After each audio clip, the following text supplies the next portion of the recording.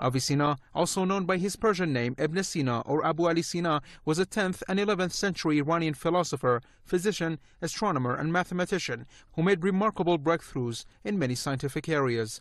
He wrote some 450 books on different subjects, many of which concentrated on philosophy and medicine.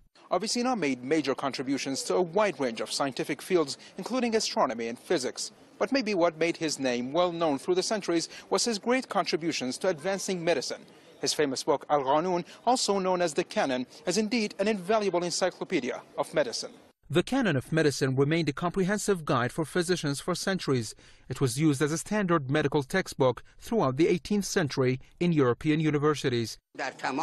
Arabic was the international language of science at that time. That's why Avicenna wrote many of his important books in Arabic in order to spread them around the world. He's known everywhere to be Iranian, and there's no doubt about that. Avicenna is highly revered among Iranians. They have built a magnificent mausoleum for him, where he was laid to rest in the city of Hamadan.